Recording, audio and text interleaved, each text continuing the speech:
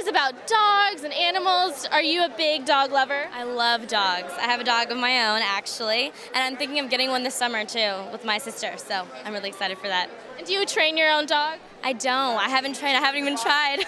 I'm, like, scared I'm going to, like, teach it to do something weird, but no, I haven't. But I would love to try.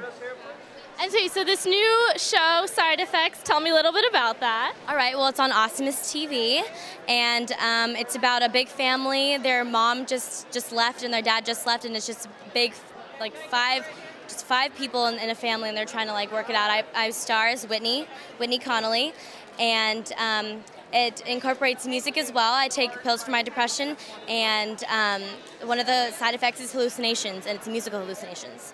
So it's like a musical.